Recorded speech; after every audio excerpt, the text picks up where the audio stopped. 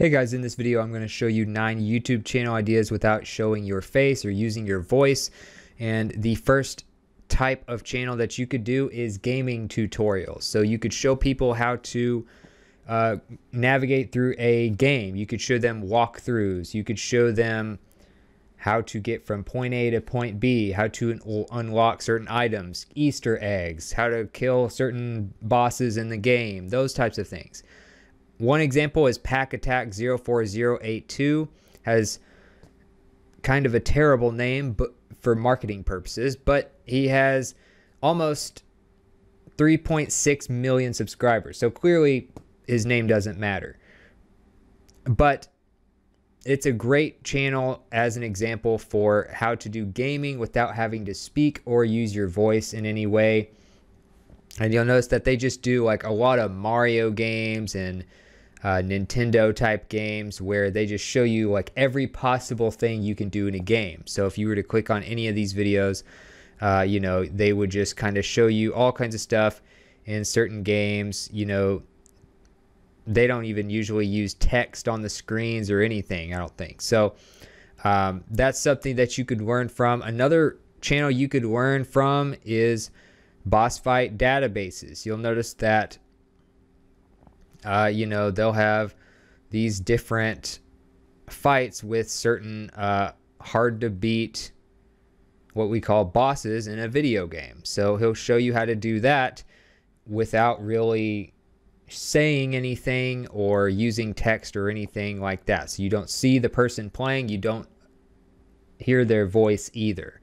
You just kind of have to learn by watching what they do. Another type of channel you could do is like a historic channel or a cool facts channel. It's hard to explain exactly what the right category name for this type of channel would be, but to show you an example, you could look up Dark 5, all one word, and they have almost 2.3 million subscribers. And you'll notice that they do a lot of like, oh, mysteries of, you know, 1946 or something like that, or the strangest storms ever observed in space, or dark secrets on US islands around the world, or something like that. Just like strange things that people might not know about, strange things in history and that kind of stuff. So you can learn a lot from those types of videos, and for the most part they don't use any kind of voice or narration, or they are not like actors in their own videos. You don't see their face. It's just mostly like pictures and old clips and text. Maybe they'll point certain things out and highlight them in the video, and that's about it. Another thing you can do is animation. Now you can use someone else's voice. You can use you can hire somebody on a site like Fiverr to do narration and all those types of things. Maybe they're good at doing animated voices. Maybe they're good at throwing their voice like certain characters that you recognize on a TV show or something. Or you can throw your own voice. So technically you're not using your own voice if you're maybe self-conscious about it or something, or just want to have your privacy. You could just throw your voice completely different to what it usually sounds like. So like an example would be a channel called Jameserton, and you can see that they have this video that's very popular with almost 20 million views called Happy Souls. That's one of his most popular videos.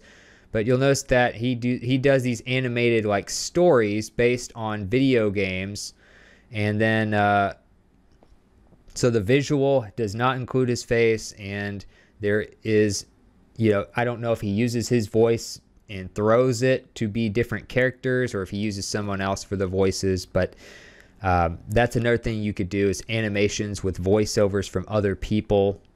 Another thing you could even do silent animations. But another thing you could do is pet videos. Obviously you don't need to talk or even be in the pet videos. A lot of times pets will do all the work for you. So for instance, you know, some of these you'll have, like I've seen some where dogs will do certain things that are funny, or like this one was on Reddit one time, Husky dances for food with bowl. I recommend that. That's pretty funny.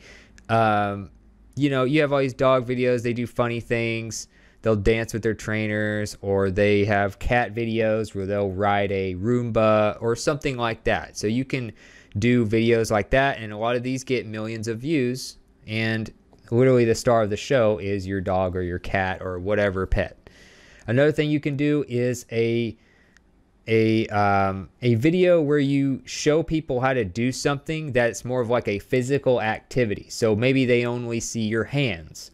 Maybe they only see you from the neck down or something, and you're showing them how to do, you know, how to cook, for instance, with Almazan Kitchen.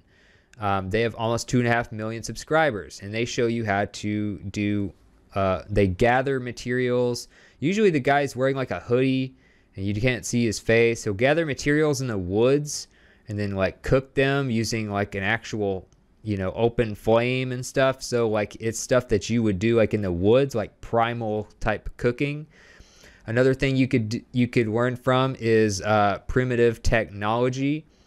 And a lot of times you'll see somebody in the video, but you won't see their face, and they'll show you how to make materials or make shelters or something like that using rocks and wood and those types of things in their videos, and you learn a lot just from using materials around a forest or something. Now obviously you don't have to do something exactly like that. Now you could kind of figure out what the guy looks like in certain angles, but for the most part his face is not shown and he does not talk. Another thing you could do is music. You would probably want to focus on music that is instrumental, of course. If you do instrumental music, say you did remixes of famous intro songs from TV shows or from movies or something like that. Like TV shows, they usually have some sort of intro with a unique song, and you could say do a remix of it and make like a, you know, a faster paced version of it, or a rock version of it, or a slowed down version or something. So like if you did like a remix of the Game of Thrones intro song, like pretty much every Game of Thrones fan knows the song, but you could turn it into like something you might want to use during a workout, like it's a lot more upbeat or something. So that would be something you could do. Some of these channels like Keto Music, 3.9 million views on their Game of Thrones remix song. You don't need to sing, you don't need to use your voice, you don't need to have your face shown at all. You can literally just use pictures or game footage or footage from whatever else as your visual. Another thing you can do is computer tutorials using text or something like that. So you could have basically you could teach people how to use a certain software, and then you could even make affiliate income from that software. If you want to do affiliate marketing with your YouTube channel, that's a great way to make money and monetize your channel. Then you have ads revenue and other things like that. But this is like a short version of one. So like how to remove vocals from a song using something like Audacity, which is a software.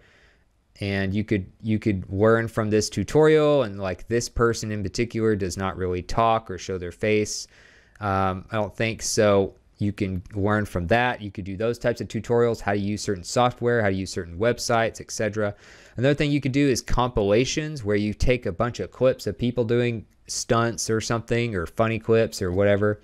You know, you've probably heard of the TV show America's Funniest Home Videos. If you're someone who lives in the US and kind of grew up in the last 20 years, that's basically what that show is, except just with a host. So you could do a YouTube channel like that and just not be the host, and it'd be pretty much the same thing. And a lot of people watch videos like that. Like if you look at People Are Awesome, check out that channel. They have over 3 million subscribers, and it's literally just people doing stunts. That's pretty much all it is. And it's actually really inspiring and really cool to watch, because people do some crazy things. But and then you could have a website with a submissions page, so that you actually have the legal right to use people's clips. And then another thing, of course, which is kind of a strange thing to do but might get better in the future, is using a computer generated voice. So there's like this channel that I kind of accidentally found one time, which is a word definition channel. So if you're not sure how to pronounce certain words, it will like use a computer voice and pronounce certain words. So a lot of these videos obviously don't have a lot of views, but they have just a lot of volume. So they'll like upload a bunch of videos at once, and it'll be like definitions, it'll be how to pronounce certain words and stuff like that. Obviously, I don't recommend you make a channel like this. It would be very hard to be successful with this channel. It would probably just bore people for the most part, unless you're just trying to learn, you know, English as a new language. But you can use a computer-generated voice for different things, and I'm sure they'll get better in the future as far as quality. So they're probably not great to use right now, but maybe in the future, that's something you could try. So other than that, you can check out the playlist right there in the top right if you want more YouTube channel ideas and YouTube tips for marketing, building a channel, starting a new channel as a beginner, how to find the right type of channel for your skill set, for your personality type, all that stuff. You can check out that channel playlist right there in the top right of your screen. And I will see you in the next video.